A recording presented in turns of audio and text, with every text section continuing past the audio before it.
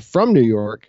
This was an attempt by Washington to harass them as the British were moving from Philadelphia back to New York. But anyway, the British Army reached New York City in early July. Washington reached the outskirts of New York City on July 6th. Again, this is 1778. For the next 3 years, the Continental Army occupied several forts around New York City, which was essentially under siege. So it's similar to the situation around Boston, except the American position was not nearly as strong. Nevertheless, we're not going to see tons of action. Washington would fight no major battles for the next 3 years, nor would the British. There'll be some minor engagements. There'll be some raids. There'll be fights with some of the Indians. But essentially, the Northern War settles down into a stalemate where neither side really does a whole lot. So there's not going to be any more Saratogas or Trenton or Princeton or Bunker Hill or anything like that.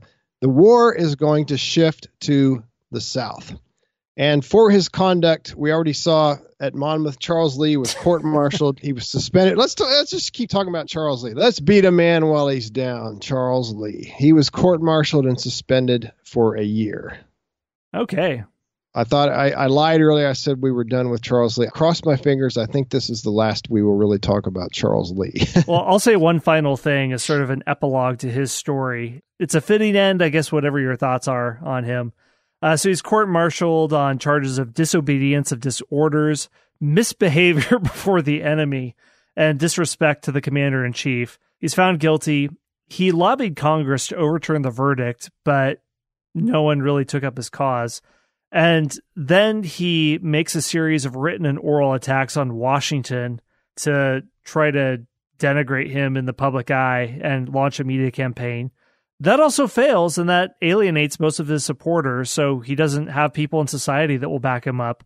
And it caused him to be challenged to a number of duels, which... Oh, yeah, the duel. We should talk about the duel. Yeah, well, if you have that in mind, please, by all means, yes. Oh, well, it was... I believe was it John Lawrence? John Lawrence, yeah. John Lawrence challenged him to a duel. This is in the Hamilton musical. They talk about, there's a song called The 10 Duel Commandments. Really fun song. Yeah, Washington was not happy about that. I believe if Lee was wounded, not seriously, not like mortally wounded or anything, but he was wounded. Lawrence was sticking up for Washington. He was another one of these young men that Washington took onto his staff along with Lafayette and Hamilton. Lawrence didn't appreciate what Lee had to say about Washington. So he is wounded, and then he licks his wounds for the rest of his life and withdraws from public life in disgrace. Yeah. Charles Lee, he's not going to live a whole lot longer. Just kind of a sad ending, I guess, to a guy that you would have hoped had better potential, but he just had a lot more ambition than he had talent. He just didn't have the talent to back up all this ambition. Yeah, had he come into the public scene maybe a decade or two later, he might have been a good politician. Yeah, probably. So he's going to die in 1782. So this is before the war even officially ends. He'll be 50 years old. So, hey, I outlived Charles Lee. Yay. Okay. Well, okay, that's something to be proud of for whatever reason. All right. Well, here we go. This sidetrack episode, I guess, how would you sum it up, James, for Pennsylvania? That I would say progress was made. The overall war aims, America hasn't secured itself a stronger position, but Pennsylvania is no longer under direct threat. The Army is better trained. If this is going to be a war of attrition, then they have better fundamentals than the British. So that's how I understand, but how do you see this year that went by?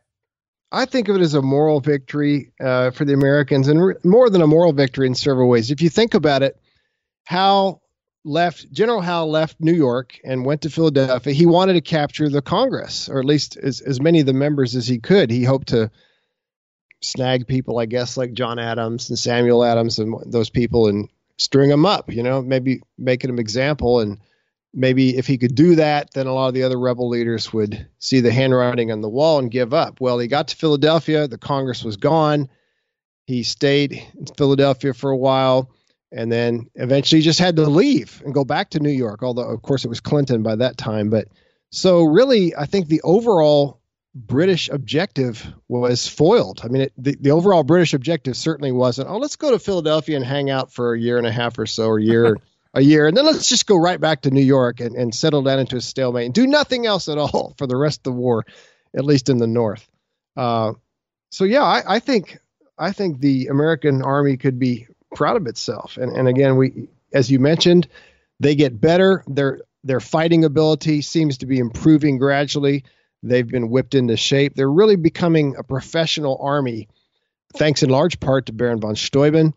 So yeah, I think it's things are starting to look up a little bit for the Americans, even though they didn't win a victory in a battle like Washington had hoped to. At least they didn't lose. They didn't get crushed. They didn't get wiped out. They're still alive to fight another day, and they're stronger for it. Yeah, well, I think that's a good way to sum it up. So in the next episode, we're going to be going back into our main battles that compose this top 10 key battles of the Revolutionary War. We're going to go to Rhode Island. So we'll dive into all that in the next episode. All right. Well, that wraps up our exploration of the past for this episode. As always, I want to thank the Knowlton's Rangers, especially our spy masters, Bill Ivey, Joyce Normant, Tyler from Colorado, Josh Reddick, Baron Fraser, Chris from Maine, Carl from Norway, Moondoggy from Ohio, Rick Knowlton, Vic and Irene, Mike from New York, Michelle, and Marlene. I'll explain what that is in a second. If you like the show and want to help it grow, there are 4 easy ways for you to do it. 1, like and subscribe to the show on the podcast player of your choice. This helps spread the word about the show. 2, join our Facebook group. Here we can keep the discussion going about new episodes, and you can talk about what you like and didn't like. And you can find this group if you just search for History Unplugged on Facebook. 3, we have an online store with t-shirts, phone covers, and other accessories featuring awesomely bad history puns that were crowdsourced by you, the audience. And you can find that if you go to public.com and look for History Unplugged, or you just go to historyonthenet.com and look for our store there. 4, and this is really the best way to dive deep with History Unplugged, and that's to become one of the Knowlton's Rangers. If you know your American history, you know the Knowlton's Rangers were an elite spy and reconnaissance group in the American Revolutionary War, but it's also the name of the membership program of History Unplugged. You can join at 3 levels. If you join at the level of Scout, you can hear all the episodes of History Unplugged completely ad-free and get early access to new episodes, at least a week early. If you join at the Intelligence Officer level, you get special bonus episodes, like a 10-part series on the World War II hero Audie Murphy, a multi-part series called Ottoman Lives about different people in the Ottoman Empire, and a series called Rendezvous with Death that looks at biographical profiles of Americans who went to fight in World War I before America entered the war. The last level is Spy Master, where you get all that stuff, but you also get 3 hardcover history books, Forging a President, How the Wild West Created Teddy Roosevelt, Race to the Top of the World, Richard Byrd and the First Flight to the North Pole, and The Last Fighter Pilot, the true story of the final combat mission of World War II. Another bonus is, you can choose a history topic for me to focus on for an entire episode that can go up to an hour, and I'll answer whatever question you have for me, and you get a shout out at the end of each episode. If you want to learn how to become a member of the Knowlton's Rangers, go to patreon.com/unplugged. That's patreon.com/unplugged. All right, well, that is all for my spiel. Thanks for listening to the History Unplugged podcast, from ancient Greece to the Cold War and everything else in between. See you next time.